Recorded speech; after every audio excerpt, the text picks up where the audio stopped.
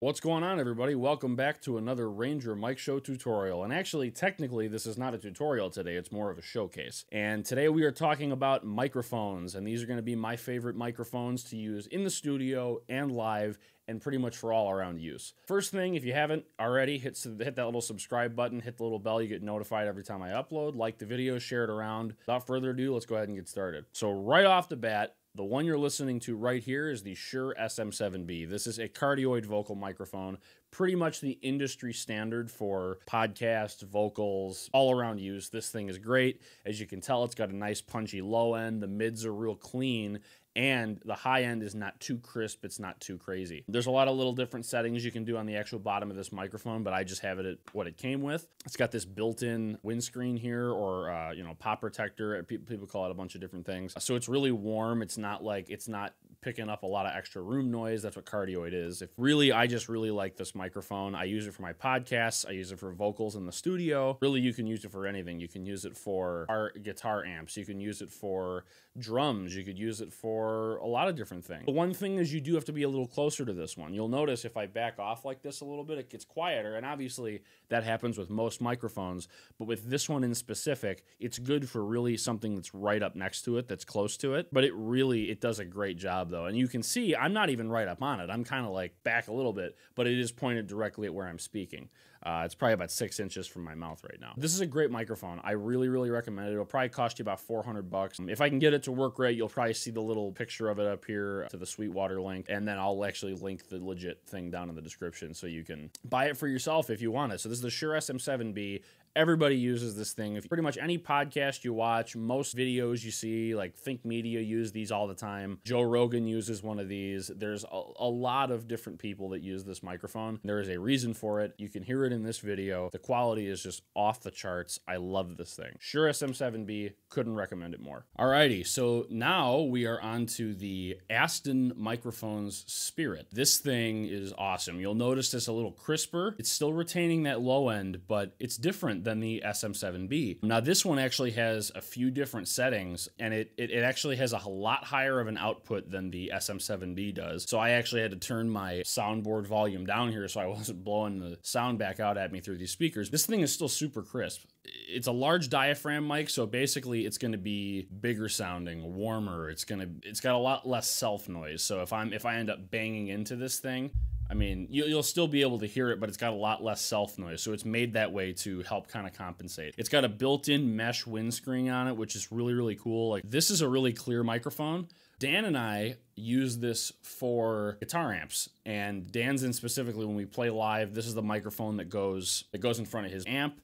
And it sounds great every time. Anytime we record lead guitar, this is what we use. Now, as you can see, it works great for vocals too. I mean, like, it's picking up my voice really clear. The clarity of this microphone is insane. This microphone's around $350, something like that. It's really a solid piece of equipment. It's got a whole bunch of settings on it too. Got a 80 hertz high pass filter, which is really nice. Polar patterns are switchable. So it's got cardioid, which is what I'm on right now. And then it's also got omnidirectional and figure eight. So when you've got omnidirectional, it'll record all around it, from front, back. You can get the whole room noise if you want to. And then figure eight being just front and back, but it is getting rid of the audio on the sides. It's really, really awesome. Really, this microphone, you can use it for vocals. You can see I'm using it for the podcast. I find this one works best for instruments like amps. With this, you don't have to crank your amp on stage. You can turn your amp up a little bit, give it enough tone, but then this thing will do the rest of the work. This will project the sound of your guitar from your amp through the whole room, no matter what system you're playing through, and it's really gonna show up, and it's gonna sound great. It's clear, it's crisp.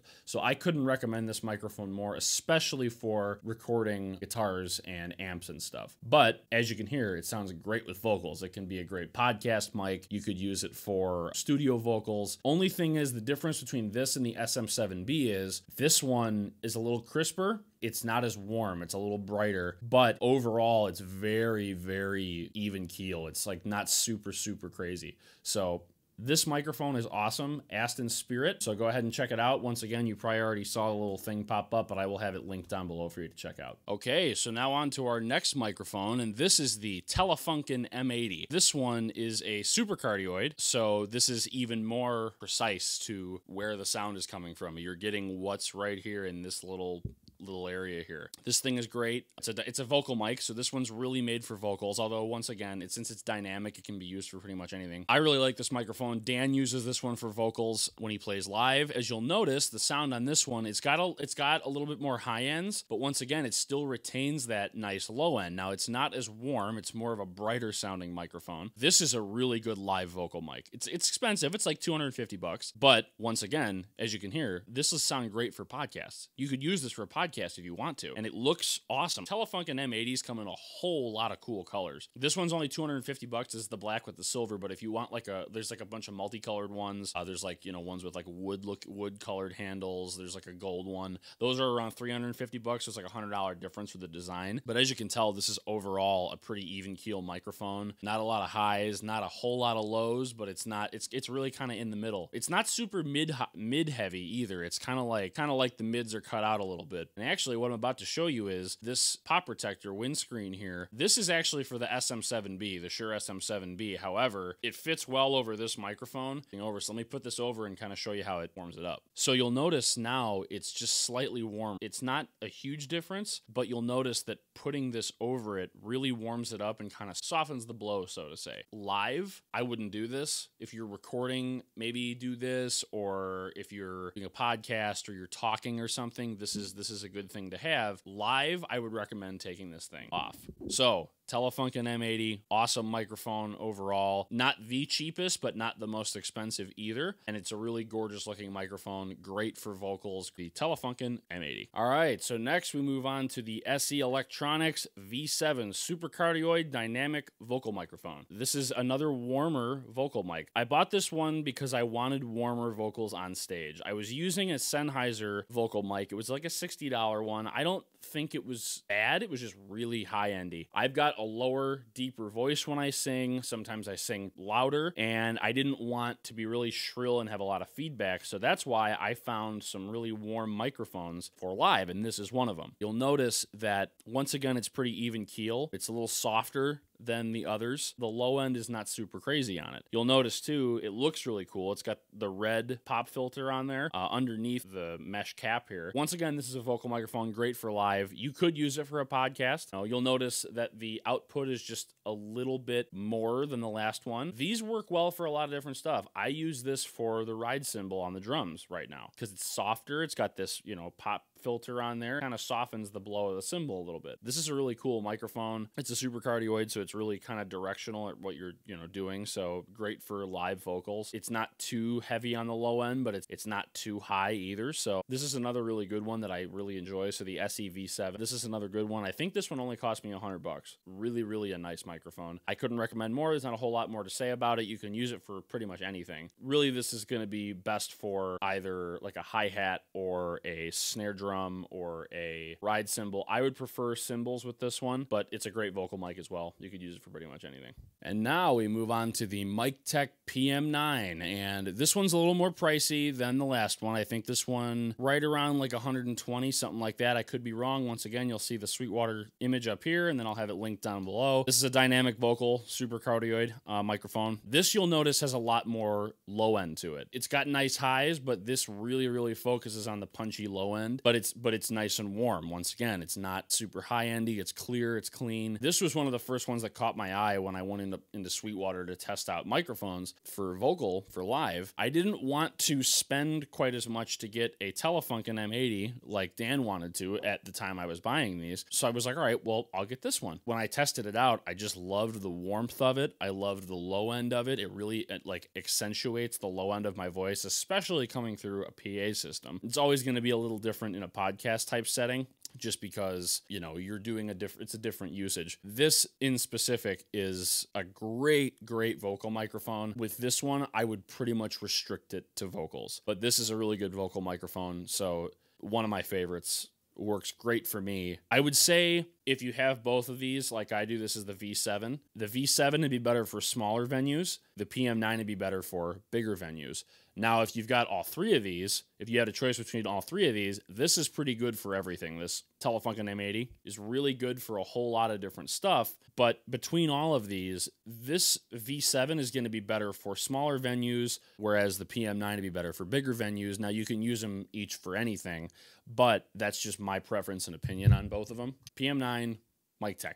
Great microphone, nice low end. If you're looking for a beefy vocal mic, this is the one. And getting back to my industry standard, just for some honorable mentions of different stuff, we have the V7X. Now, the V7X is different than the V7. This is going to be a lot better for instruments. So that's what the V7X is designed for.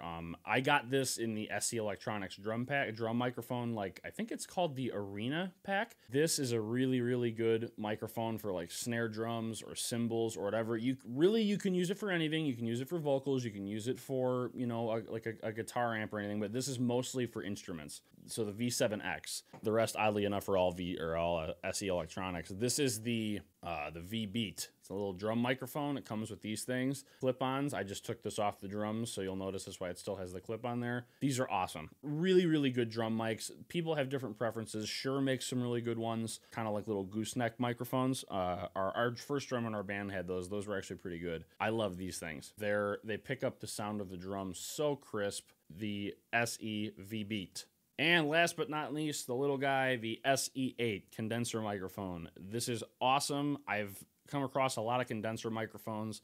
This is one of my favorites. It's got a nice high end on it. It's got really a lot of nice high pass filter options, which is really cool. I use this for overheads. I've used it for acoustic guitar, like the external acoustic. I've used it for a lot of different things. This is really one of the best condenser mics I've used, and it's not super, super, super expensive. I think it's like 150 bucks.